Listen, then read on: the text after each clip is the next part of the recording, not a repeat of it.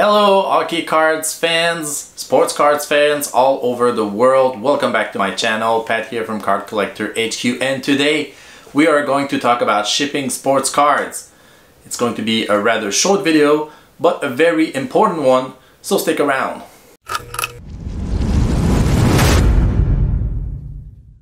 Okay, so let's package some cards. So for this example, I'm going to use this young gun of this year's Morgan Geekie. Recently just picked up in the expansion draft. Congratulations, he's now a Kraken.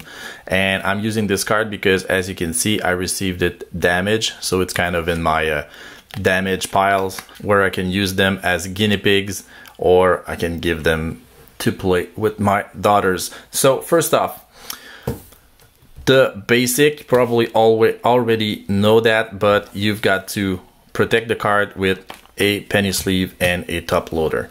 Do not put the card directly in the top loader. Okay, it's not easy to do. I've seen this sometimes. You need to protect the surface of the card. Top loader is not good enough for that. And then you want to avoid any finger print directly on the card. Much easier also to put it back in, back out. So first things first, and to make sure that you don't damage the corner, just see, move your fingers like that, and usually pretty easy. Then you put this in the top loader. You can also use a card saver. It's the softer one, a little bit bigger, that you use to send for grading submission. That can also work too. I like the top loader a little better because they're a bit sturdier, but both are valid options.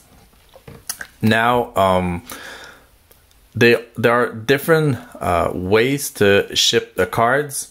I've already made a video about shipping in a plain white envelope like this one, no padding, for cheaper cards. So if you want to check that out, I'll put a link up there. But today we are going to do another way. So we're going to use a bubble mailer. So that's a padding envelope. There are different sizes, but for a single card, I will recommend the 000, like that. So it's 4x8, and that's the inside of the envelope. As you can see, nice padding. If you ship a lot of cards, or you plan to do so, buy them in bulk, either on eBay or on Amazon. You can get some great deal, because if you buy them locally, it's gonna cost you in the end, especially if you go like to the post office or Staples or those kinds of office supply stores. But yeah, the 000, they're really good. You can put up more than one card, but for just one card it's going to be enough. So do not just bam and ship. This is not enough. So there's different steps to do. First things first, you want to tape the ending here so the card doesn't slip out. So it's kind of difficult, but in the mail it's moving a lot, so it's not impossible that the card will slip out. It could also happen if you're using a top loader that is not exactly the right size, for example, for a thicker card like this one here. So I happen to have pretty much the perfect size. Yeah, not so much in the end, as you can see. So you want to protect that. There's different ways to do so, but actually two ways. And I'm going to cover the first one using painter tape. So what I like to do also is add a little bit more of protection, a little bit more sturdiness, because it's bendable a little bit. So I like to make sure that it's thicker in the mail, a little bit, not too much. So to do that, there's two different ways. You can use decoy that you find if you like to rip some packs sometimes, you're gonna find them in a lot of products. So card decoy, can just tape them to the card, to the top loader like that. It works, and as you can see, it's much sturdier. Or what I do also is just cut to size a piece of cardboard. You know, whenever you've got a new package, you're buying a box of something, I like to rip them apart and cut them to size. When I'm watching Netflix and so on, I just get my scissors and cut them to size. And what I do is that I use painter tape and we'll attach the cardboard to the top loader just like that. And by doing so, you've got a nice secure package here, and the top tape also acts as a safety for the card itself. Usually I like that. It's pretty much enough. You can put it there, tack, tack, and then you're done for this. Other options that you can do is using other types of padding like base cards. Okay, so don't need this anymore. So you can use some random base cards that you have lying around, and then you can use a team bag also. So there, you'll see a lot of person talking about team bags, saying that, okay, penny sleeve, top loader, team bag, always, all the time. I will do it on pricier cards, you know, like I want to dress up the card a little bit. If it's just a regular card, something, you know, in the that costs either a few bucks or 10, 20, 30 bucks and so on, don't usually use a team bag. There's different manufacturer of these, so Beckett is one of them, but there's Ultra Pro, BCW, and so you can just put it in the team bag like so, and then attach it to any piece of cardboard. That works too. What I've seen often also is, instead of cutting pieces of cardboard and so on, you can use your base card that you don't need anymore, don't want to, instead of throwing them out. That's a good way to give them a bit of a second life. And then you can all put it like that in the team bag,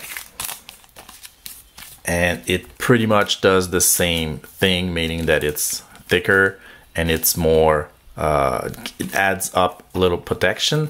And if you're using the team bag, what is nice is that you don't need to use tape on the top of the card, because you know it will be secured like so. So a couple of options.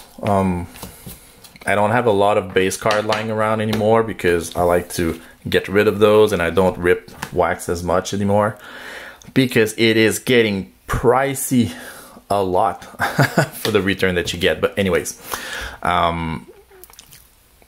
yeah, so that's it for a single card. If you got something that's a bit thicker, I will pretty much do the same process, although this one, it's already thick.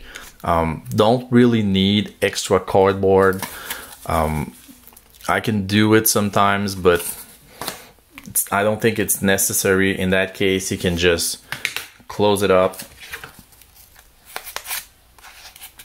at the top like so, and ship it in the mail or in a team bag, and that will work also.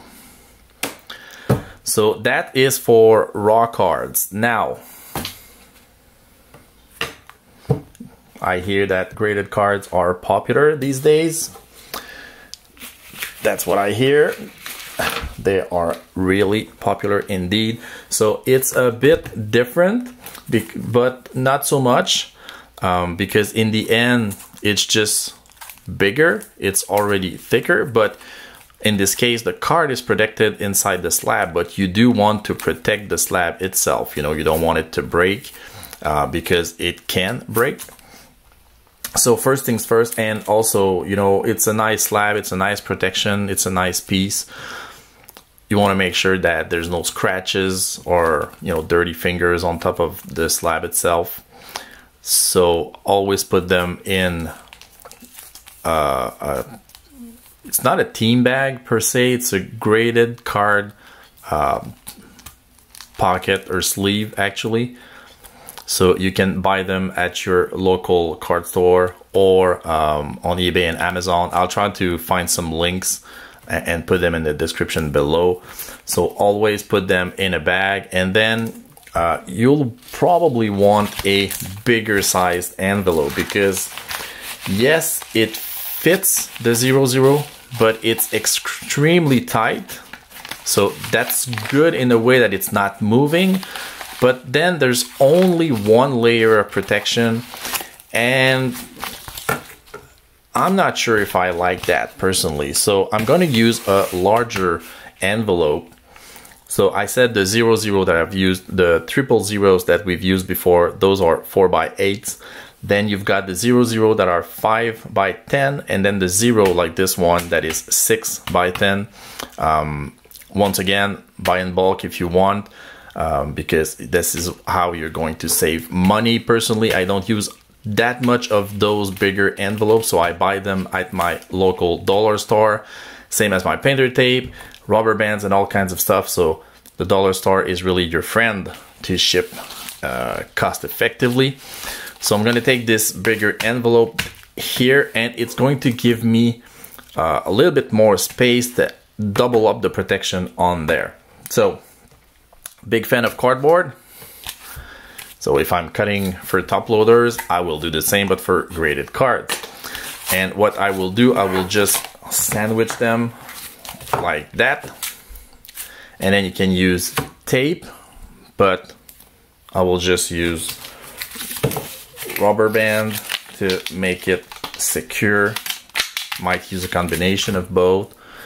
And you know, you get these huge bags of rubber bands at the dollar store for like $1. It's just a little pain to go through them and find the proper size. But you know, something like that,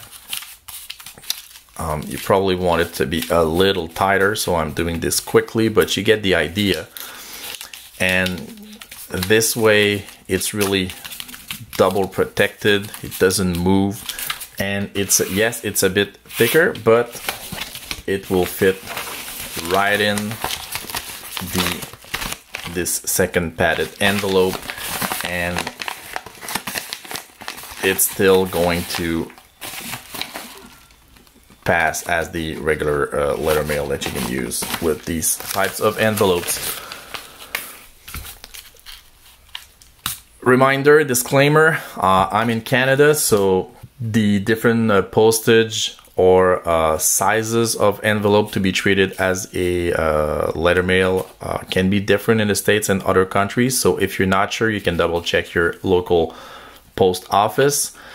But using these techniques and these envelopes, I don't need to ship them as parcels, which makes this a lot more cost effective. If you don't want to use cardboard like that, there's also other shipping supplies that you can recycle.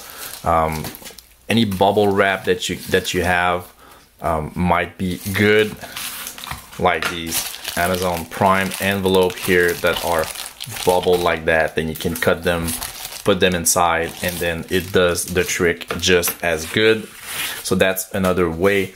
So if you want to really save on shipping sports cards, it's really good advice to keep an eye out when you do purchases before throwing stuff out. Think of how you can recycle them, and this way you get, you know, easy supply. You don't have to wait around for new packages. So basically, I get my stuff locally at the dollar store for the rubber band, the tape, this kind of stuff. I recycle the cardboard, and then I get the envelope bulk. So that's pretty much it. Hope you appreciate it. Use these techniques. The cars will be safe. They'll get there safely. You'll get good reviews. You'll get good feedback. If you like the content, consider subscribing to my channel. Posting twice a week now. And on that, have a good weekend. See you next week. Check out my other videos. Goodbye.